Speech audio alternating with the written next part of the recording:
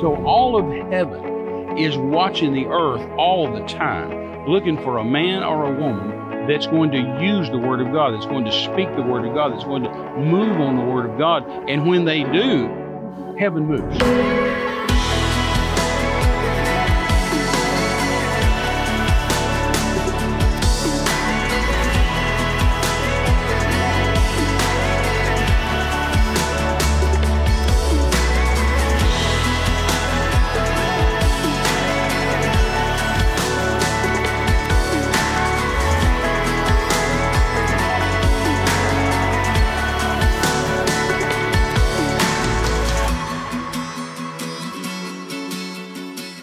3 years ago, right here in the United States of America, I mean the red, white, and blue, land of the free, home of the brave. I mean, our government attacked the church and the middle class. Yes, sir. Yep. And they said, you can go to Lowe's, you can go to Sam's, you can go to Costco, you can go to Walmart, you can go to, but you go to church, you'll die. Yeah. Hello. And if you go to church, shame on you because you're a murderer, you're trying to kill everybody else. Come on. And if you go to a mom and pop store, you'll die. Don't you go to a local mom and pop store. And I said, I've seen this devil. I know that devil. I've known that devil for over half a century. Attack the church, attack the middle class. In Michigan, that same year, 3 years ago in Michigan, they lost 60,000 mom and pop stores that'll never come back. Many churches will never come back. That's right. Renee and I were preaching in Lake Charles, Louisiana a few months back, and the week we were there preaching, 3 big churches in town that had closed down when COVID started and never opened back up again. The week we were there, they made the announcement that we're done, we'll never be back. Don't fall for that nonsense. Amen. Yes, sir. Now, when I'm talking about Mr. Obama, I'm not talking politics, I'm talking history. He said that. Yeah. Hello. Right? I mean, I don't care what party he belongs to or what color his skin is. He, communist is a communist. You know? Remember how he told us not to pray? Do not pray. President of the United States saying, do not pray. He said, you need to have moments of silence, Angie. Now, what good does that do? Here, Dennis, I'm going to send you a message. Yeah. Did you get that? Of course not. Do not pray, but have moments of silence. Well, see, if I was the devil, that's what I'd have said. Yeah,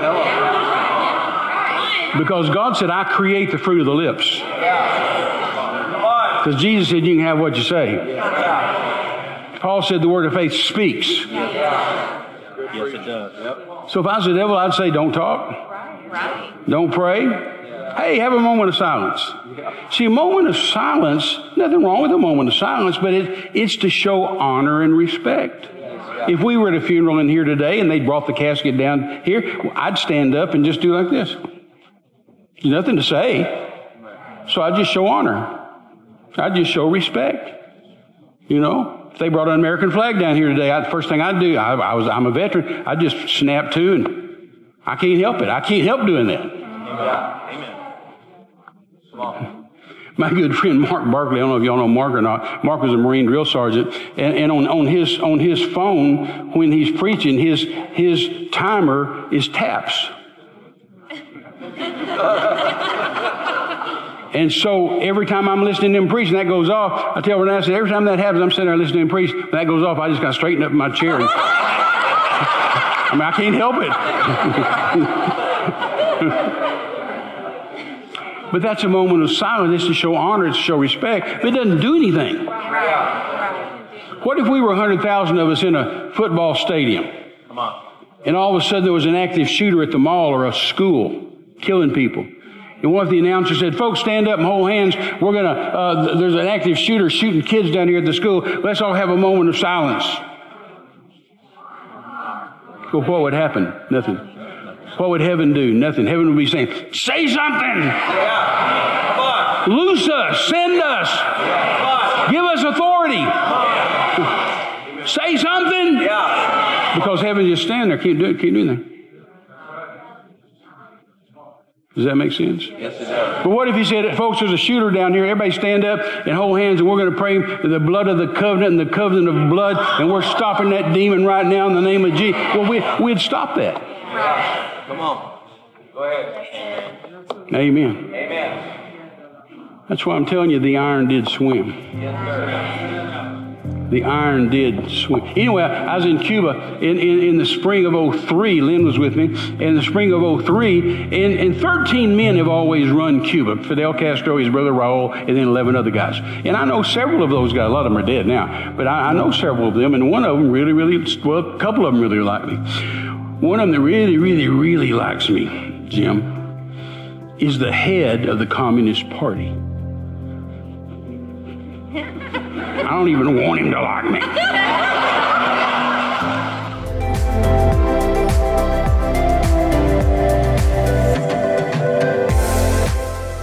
When I first got out of the Army, I went straight to Mexico, to the mission fields.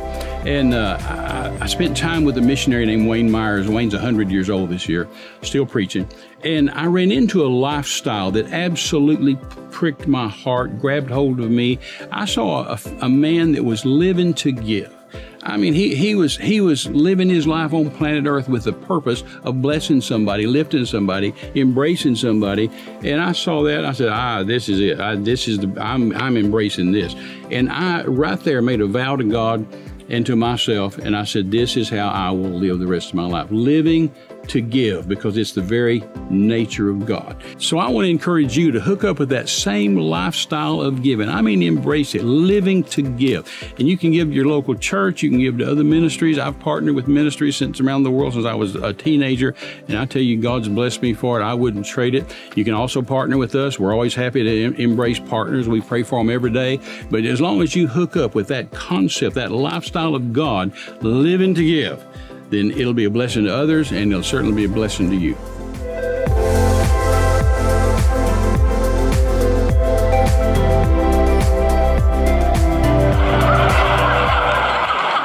And so when I'm in Cuba, he'll say, send for Dr. Mize to come have coffee with me, and I'll go down to his office.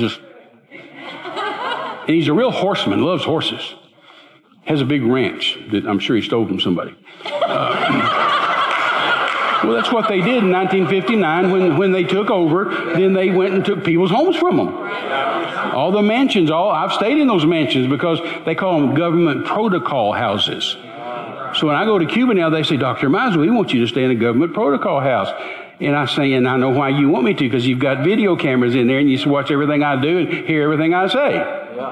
Nobody's better than communists at surveillance. They're the best. I get out of the shower, I go... In fact, over all the years, Pastor, I've never let my wife or my daughters go to Cuba with me. Never. Never let them go. I've had some partners, that wanted to go with me. I'd say, you better not. I had one lady said, no, I'm going. Her and her husband said, I'm going. And I said, I'm telling you, there's video cameras. Oh, we don't believe that, Brother Terry. I said, I'm telling you, there's video cameras. You don't believe me? I'm your friend. You're my partner. You send me money and you don't believe me? Yeah. I want to go. Okay, go. So they came with me. We had great meetings. God did miracles. It was wonderful.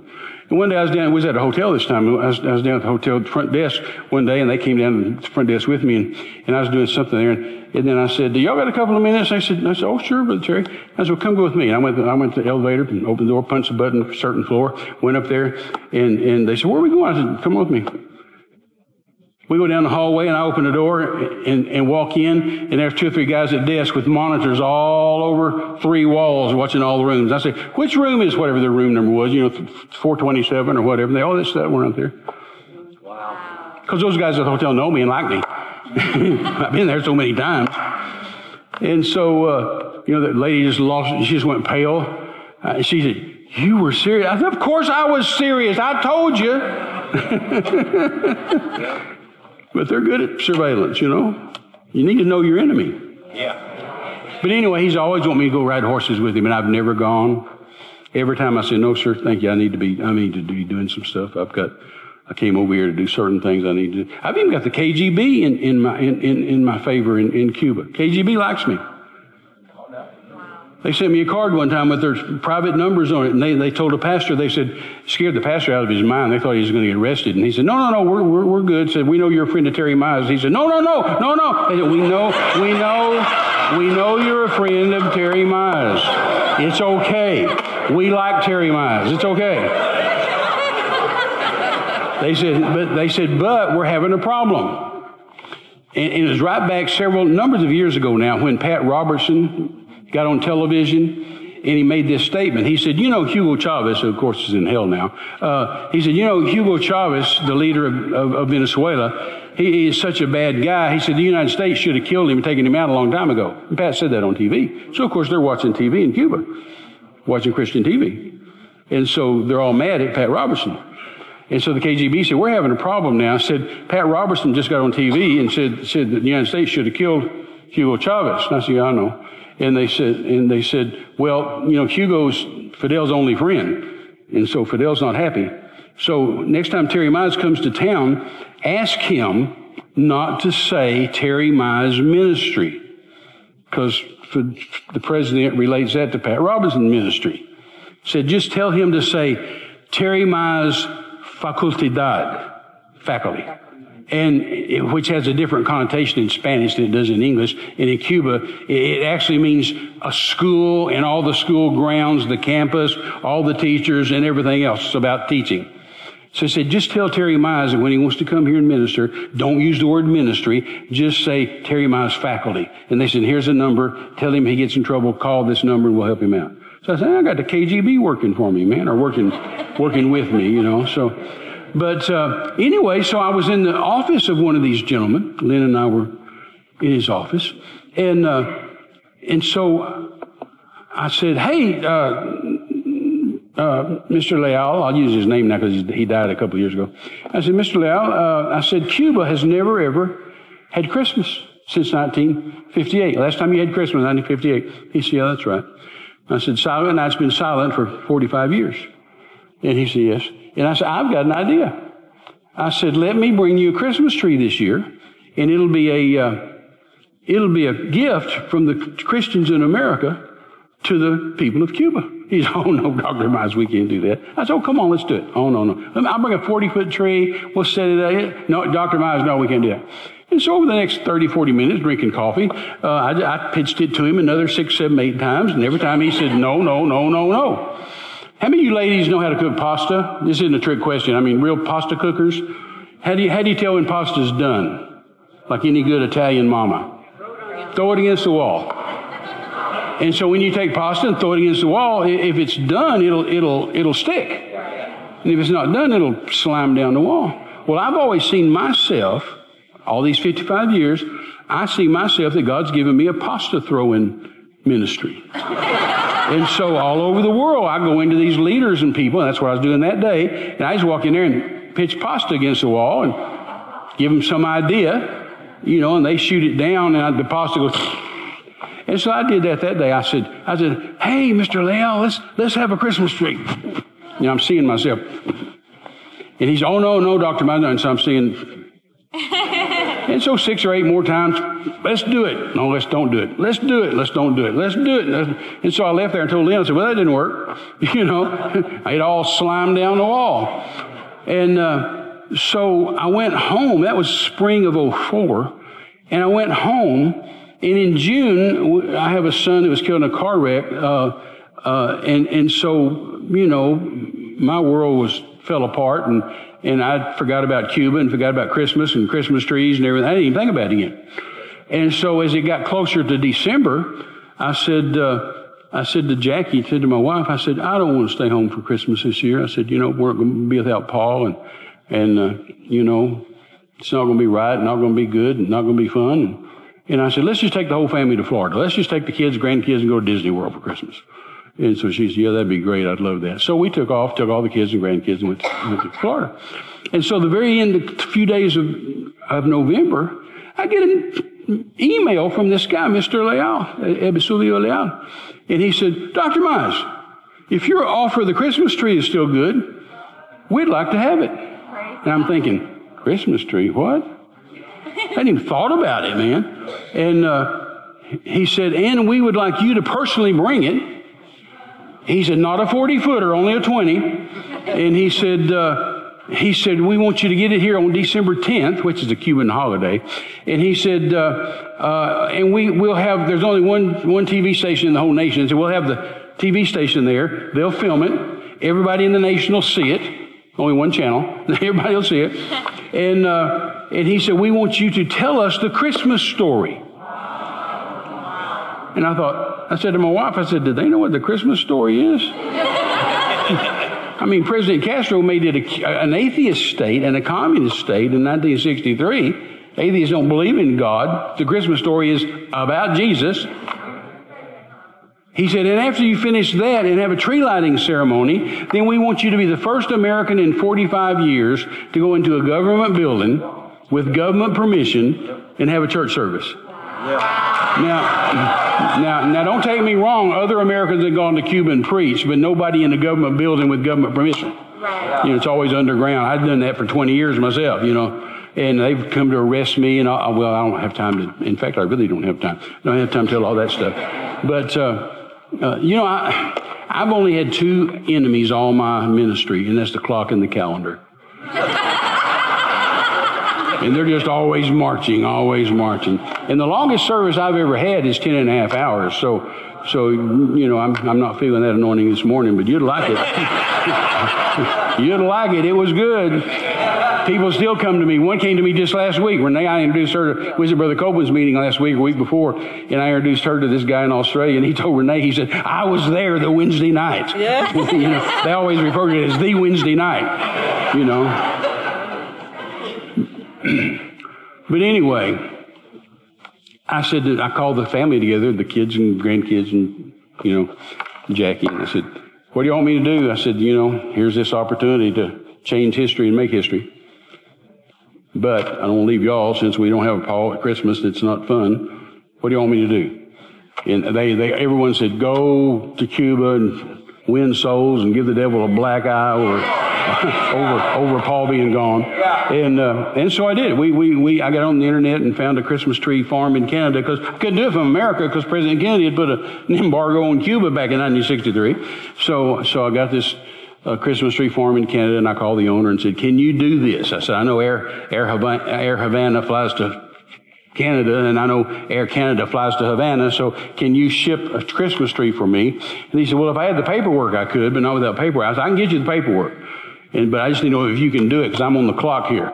And he said, I can do it. And I said, do you sell decorations? He said, yes. I said, all right. And I ordered all these decorations, 20-foot tree. And I said, I want a big star on the top for obvious reasons. I said, I want you to give me big red bows. I'm going to talk about the blood of Jesus. I want these big red bows. And so we flew that. It cost thousands of dollars. They gouged me on the price. And I flew that Christmas tree to Havana. And the military police met it at the airport. And they gave it 2 motorcycle policemen in front of it, 2 motorcycle policemen behind it, and took it down with sirens blaring down to the waterfront of the Malecon and set it up in St. Francis de Assisi Square and decorated it. And I flew in there, and we had, oh my goodness, we had a Christmas tree decorating, lighting ceremony, and I preached and told the Christmas story and talked about the blood of Jesus and talked about the star and talked about, you know, and then when we got through with that, then we went into a beautiful old museum, gorgeous old museum, and had church, and it was just wonderful. And then the next spring we were back there again. Lynn was with me again, and we were just walking downtown old Havana, and so many pastors came to me just in tears saying, we saw it on television. We haven't heard those songs since we were children. Our children have never heard those songs. It's illegal. And said, it's just so marvelous. So we even came to Havana on a little vacation to see the tree because they kept it up for a long time as a tourist attraction. You know, kept trying to keep it alive. And so we was walking downtown, and Lynn said, Dad, isn't that Mr. Leal over there? Because there was a ribbon cutting ceremony that was opening in a building. And I said, that is him. And so we walked over there, and he said, Dr. Mize. And I said, Senor Leal. He said, are you going to bring us another Christmas tree? What's this in Spanish? You can bring us another Christmas tree this year? And I said, con su permiso, with your permission. And he said, claro que sí, of course. And so we brought it again in 2005, did the same thing, big deal, wonderful, marvelous. And now I see partners all the time. They'll say, Brother Terry, you still taking the Christmas tree to Cuba? And I said, no. I said, I did it in 04 and 05. Never had to do it again, because now if you go to Cuba on Christmas, you'll see trees and lights, and you'll hear songs, and because we reset the post. You know, the Bible says don't move the post that the fathers have said. We put the post back where it belonged. And we changed history. The church should always make history and always change history. Amen. Well, my old clock's running. Let me just say this real quick. In 74, I'll get back on this tonight, but let me just give you a highlight. I was 24, and Jackie and I lived in Mexico as missionaries, and I had gone to the States and come back with an organ and a PA system for our work there, and I spent the night in a little town called Zacatecas. Zacatecas now is a big town, but it was a little town then. And so as I left early the next morning, I grabbed a tape of Kenneth Copeland, stuck it in the tape player on the integrity of the Word of God, and as I got on the outside of town to get on the highway, I turned onto the highway, there was a Mexican man standing there hitchhiking. So I thought, well, I ought to pick that guy up and tell him about Jesus. That's what I'm in Mexico for. So I pulled over. He got in. We took off. And I'm just driving pretty fast and just not even paying attention to him. I'm just thinking in Spanish, so I got to witness to him in Spanish. And so I finally had figured out what I wanted to say, and I turned to say it. And when I did, he just reached in his coat like this, pulled out a pistol. And he cocked the hammer on the pistol and reached over and jammed it in my ribs hard. He just went pow like that and grabbed my collar like that. So I'm driving the car, and he's got me over like this and the pistol here, and screamed at me, and he said, "I'm going to kill you. Te voy a matar." And it made me mad. I was 24 years old and got a wife and 2 babies in Guadalajara. And I said, "I'm a man of God, and I've got authority over you in the name of Jesus. You can't kill me." And that made him mad. And so he yanked on my collar and poked me again and said, "I said, I'm going to kill you." And I said, "I'm a man of God, and I've got authority over you in the name of Jesus. You can't kill me." So anyway, we went on down the highway for a while, and a lot of things happened, and I said this and that and the other and told the Lord some stuff. And finally he said, "Just pull off the road. Get off the road." He was so mad. Everything he said to me, I answered him with the word, which made him mad. And so we pulled off the road, and he said, "Get out," and we met at the front of the car, and I'm just leaning up against the car, just praying in the Holy Ghost. I don't know what to do. I'm just praying in the Holy Ghost, using the blood, the name, the word, the covenant, and then use the blood, the name, the word, and the covenant, and then use the blood, the name, the word, and the covenant, and just keep doing that till you win. And so he said, "Well, give me your money, your sunglasses, your jewelry, give me everything." So I did, and I'm still leaning up against the car, and he walked up close to me, and I stuck my finger right in his face, and I said, "I rebuke you in the name of Jesus Christ of Nazareth." And when I did, he took the gun barrel of that gun and hit me in the forehead hard, pow, like that, and just knocked me over the top of my car, and it hurt, man. I'm seeing stars, and I'm laying there on the hood of my car like this, and he puts the gun in my forehead, and the camera cocked, and he screamed at me, and he said, "You shut up. If you say one more word, I'll kill you." And I pushed up off the car and stepped into him, and I stuck my finger back in his face past his gun, and I said, I rebuke you in the name of Jesus Christ of Nazareth. You can't kill me. You can't hurt me in any way. And when I said that, he just jumped backwards a couple of steps, and we weren't nose to nose, but he just jumped back, close I am to pastor right now, and shot at me 5 times at point blank range, center mass. And the bullets didn't hit me. Now, I don't know what happened to the bullets. Don't know how God did that. Don't care how God did that. That's been 49 years ago, and I've never asked the Lord, "How'd you do that?" I don't care. Not even my job. My job's to believe it, to decree it, which I'd been doing, and to believe it. Anyway, the story goes on from there, and I'll pick up on it tonight.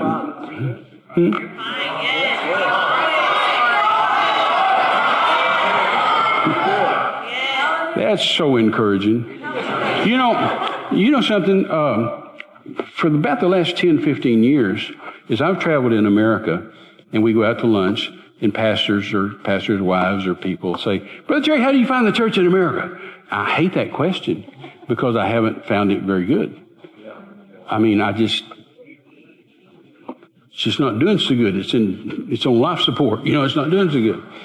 And I've really been disappointed in the church in America. But this last summer, we went out to California, and I texted Nancy Dufresne and said, "Hey, we're going to be preaching in San Diego," which is about 30 miles from where she lives. And I said, one day this week, I said, "Can Renee and I run? Are you going to be home? Renee and I run up and take you to lunch, take you to dinner." She texted me right back. She said, "That's my camp meeting week. Can you speak for me?" And I said, "Well, yeah, but that's not the point of the text." But I can. And so we went, and I was just so amazed at how the church was hungry. There's what I call surface noise in churches, to where when the people are through, it doesn't matter if you're through or not, the people get through at a certain time. And so you hear Bible zippers, and you hear purse zipping, and you hear people gathering their stuff up, and they're done. So you might as well quit. And there was none of that in that meeting. None. And I preached for what, 2 hours or better? Some of y'all probably saw it online. I preached for over 2 hours, and hour and 40 minutes. And there's none of that, man. And they're just saying, preach. So then Nancy called me after midnight one night and at the hotel, and she said, could you preach for one of my guys, Noel Ramos, in San Diego Sunday? She said, are you preaching somewhere Sunday? I said, no, we're going to go to your church and hear Morgan preach. And she said, could you go? And I said, well, I can, but we really wanted to just go to your church, hear Morgan preach. And she said, well, I'd really appreciate it if you'd go preach for Brother Noel. And I said, sure, whatever you want, I'll be glad to do it. So we went down there. Same thing. They just wouldn't quit. They were just hungry. So we went and preached several places in California. We got up in close to Merced with the 60, 70 miles. And Deborah Simons called me. And she said, I know you got to put someplace this Sunday and next Sunday. Could you do me a Tuesday and Wednesday service? And I said, well, I guess I can. So again, 2 nights in a row, and I'd met Jay Everly there, and so he said, can you come to Iowa? And I said, I'm actually driving from Portland, Oregon, all the way to the East Coast to Philadelphia, and I'll go right through your town. And he said, well, stop and preach for me. So we did. And I went for a couple of hours and kept trying to quit. And they said, no, preach, no, preach. The guy behind the camera, I never did see his head because the camera was bigger than him. But every now and then I'd slow down, and he'd put his arm out like this and do like this. So in every church, almost every church I've been to since then, there's just been no surface noise. People don't want to quit. And I've been more encouraged over the church in America than I have been in a long time. Amen. Well, anyway, in the car, I had said, you can't kill me, this and there. And I was just praying in tongues the whole time. Kenneth's still preaching. I just let him preach. I figured it's a good time to hear it. And I said to the Lord, then this guy said to me, he said, what's the matter with you? Aren't you scared? ¿No tienes miedo? And I said, they want you to be scared. And I said, no. I said, I'm not scared. What should I be scared of? I said, all you've got's a loaded gun. I've got the name of Jesus. I win.